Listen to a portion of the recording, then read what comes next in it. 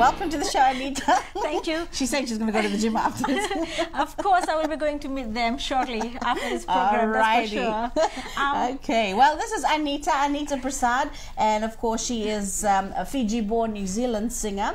And Anita has just launched her music career, and we now join her to tell us, well, good morning to you. How was the wake up this morning? Not too bad? God. It was good. I was so excited, and plus, like, the weather was quite amazing. Actually, it is raining, but it is quite warm because Auckland is in its winter. Right. Yeah, so I really enjoyed it. For us, it's cool. Yeah. For us, it's cool and it's really cold, but for you, it's like, it's warm. Not too bad. It was quite warm, and I love it. And I like to say good morning, Bula, welcome, and good morning, Bula, ni hao, and namaste, Fiji. And thank you for having me on this show. Oh, it's a pleasure. Well, Anita, you've got quite a remarkable story to tell us. And I was talking to Anita earlier on. Now, Anita used to work here. She used to, and of course, now you've actually gone to New Zealand and launched yourself into your music career. But tell us a little bit about your beginnings of this great move from having an accounting background, major leap here, into the music, to the music scene. Tell us about us about you.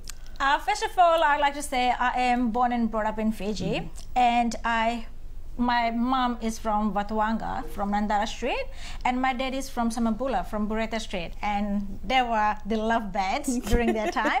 And we resided, my parents, they bought their property in 9 miles, that is developer housing, so that's where we have been living. So my childhood primary school and high school was at Bonidal Memorial School and then Bonidal Ara College. After completing my Form 7, and then I went to University of the South Pacific, where I was doing my bachelor's in accounting and management. And at the same time, I was working for Compact, which was part of FijiTV, and later on I was seconded to FijiTV, and I was really enjoying my journey here. And then it did happen that I migrated to New Zealand 7 years ago. So that was the last company that I worked with, was FijiTV, and it was quite a very good experience. So when I went to New Zealand, I migrated permanently, and I pursued my further education that was in accounting and management, and graduated from Auckland University in accounting and management. And currently I am an accountant at one of these IT company called TSI Group. So I am their software accountant. But coming back to this singing industry, so what happened was that music accounting is my field that I totally love, and I'm in this field for the last 10 years. And at the same time, I was involved with so many co-curricular activities.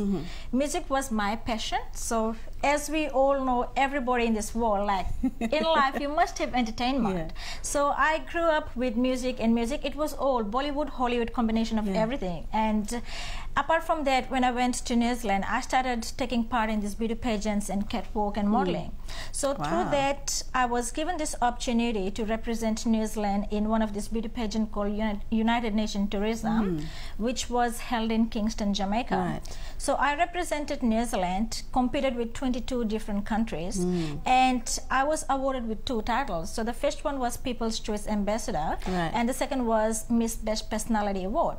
So the time when I was returning back, we had a stopover at Miami, and there were this music video they were shooting, and it was for Shaggy's music video. And I was quite happy and excited that, hey, I'll go there and I'll be there, part of it, because we were given that opportunity.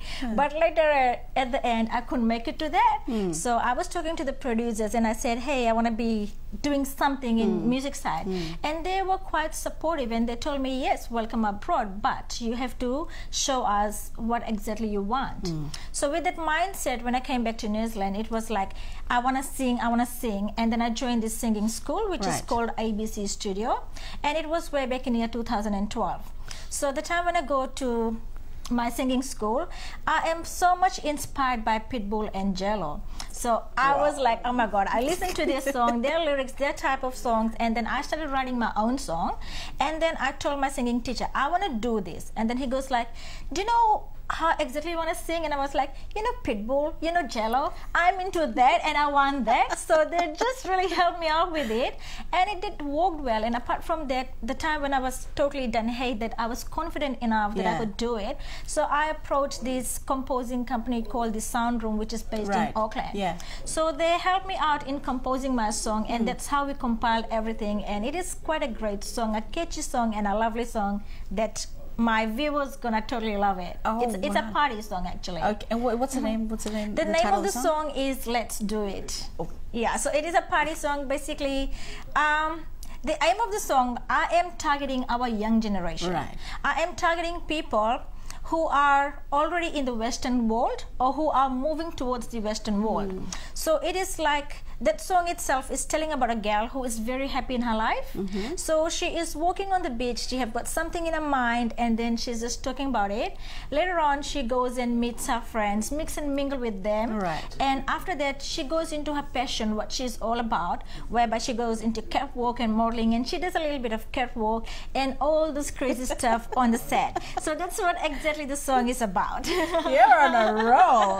Anita, you know, you probably, you know, this morning a lot of young people are watching this morning Breakfast at Fiji One, not only here in Fiji but in the Pacific as well. And your story, being an accountant and having that passion for music and making that break right now, you know, would be such an inspiration. Now, That's so you true. are actually, you've got further plans. Tell us about your plans in the pipeline. You mentioned Miami, but after all of this, where does this lead you? Okay, just today I will be finalizing my deal with this music band. It's a Fijian music band called Black Rose, and currently they are known as Rosilla. So after this, and later today I'm meeting with them, Right. and we are collaborating. So they're collaborating in my song. So we are doing something big shortly and by end of this year. Wow, you heard it right here on Breakfast. Yes, you heard me, and make sure you listen to us and support us at the same time. So it is an English song and a mix of Fijian lyrics. Okay. So it's all mixed together as one. So my main perspective is that I believe in cultural diversity and globalization. So my focus is to connect people with one universal, which is called music. I want to touch people's heart through that one language, which is music that could be sang in any genre, any lyric, by any nation or anything. So that's my break point. So apart from that, I am doing another collaboration with one of these record label company called Right. Friday, Yeah. and they are based in France. Okay. So it is a lineup. As soon as finishing off with Black Rose, I'm going back to them, and straight after releasing that, my album, the few 4 songs, will be recorded in America. So basically, my album will be released somewhere in New Zealand in America, but all the recordings after that will be done in America. So it is a huge plan. It is a very, very difficult, huge decision that I have made. Yes. But it is very exciting because every day I'm learning something new. It is like coming out from accounting, going into this music industry towards the entertainment side. It's a very huge transition. And to be honest, And not an easy one as well. No, it is not easy. It is really such a hard work. And first of all, I'd like to say thank you to my parents for really understanding me and taking me out there, because behind my success, it is my parents and my 3 sisters who are watching me right now in New Zealand.